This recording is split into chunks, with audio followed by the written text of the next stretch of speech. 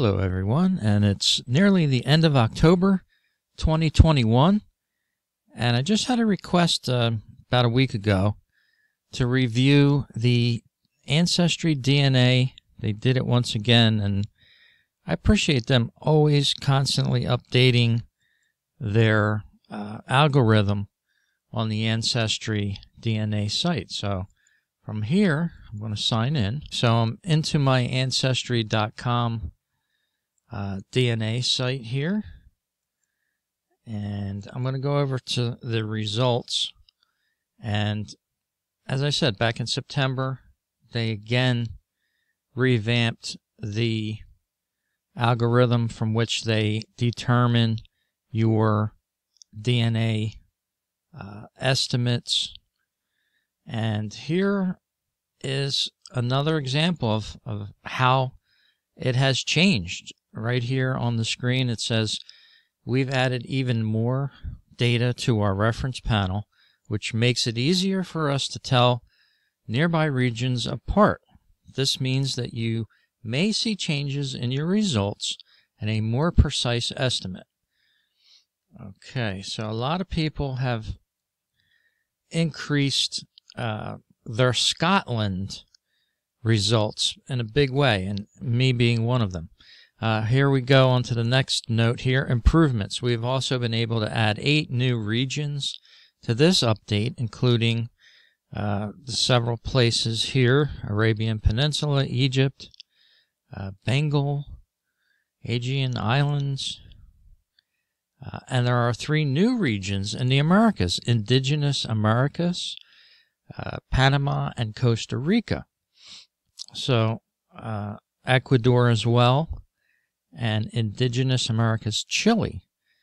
So this update also includes new Jewish communities in Europe. And lastly here, from Ancestry DNA is more than ethnicity. After viewing your results, check out Story Scout, communities, and matches to discover more about your family and past. Remember to download your Ethnicity 2020 results so that you can compare to future ethnicity changes. So, pretty cool. Let's click on this. And here's my ethnicity breakdown. As you can see on the right-hand side here, Scotland has jumped up huge. It's now 17%. Now, when I hear Scotland, I think, well, I don't know of any Scottish ancestors personally, myself, and all the research that I've done.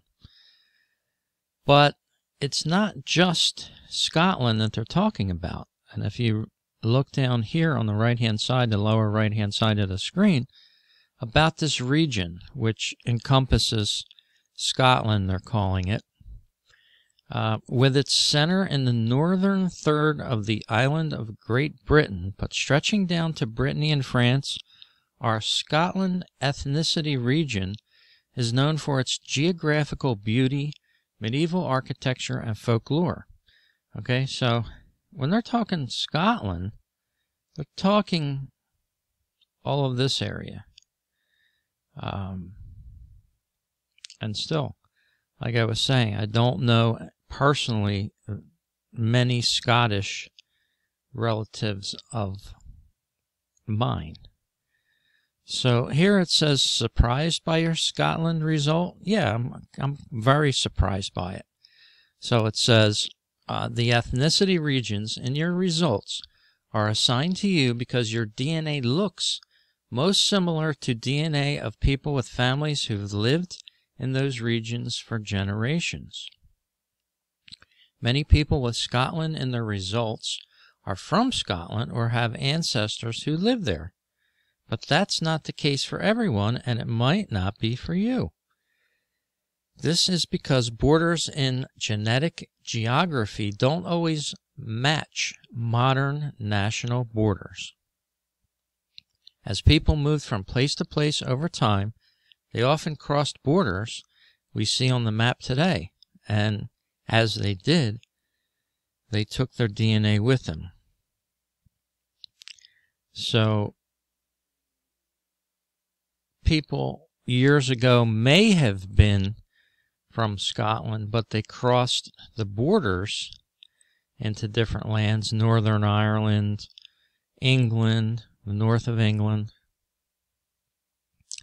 But you're still showing up with results similar to theirs. So that's an explanation of how this Scotland is now growing in a lot of people's updated ethnicity breakdowns here. And I don't know, I'm not as shocked now as I was a couple years ago when it was updated, when the Scottish readings seem to be going up, and up. And the breakdown that I have, 76% is Ireland, and that keeps getting better because more people are getting tested in Ireland, so they are able to tell you precisely where in Ireland most of your ancestors came from and may still be there, your relatives of common, every day. Here's Ulster, which is in Northern Ireland. Fermanagh, same thing, Northern Ireland. So my Scottish jumped up to 17%. Swedish and Denmark stayed fairly typical, as well as this number, 76%.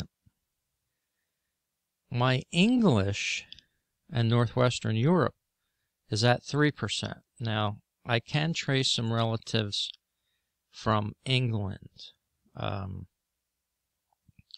I would assume that that should be higher, but for now, I'm going to have to go with what I see on the screen from Ancestry, and they keep improving this every year.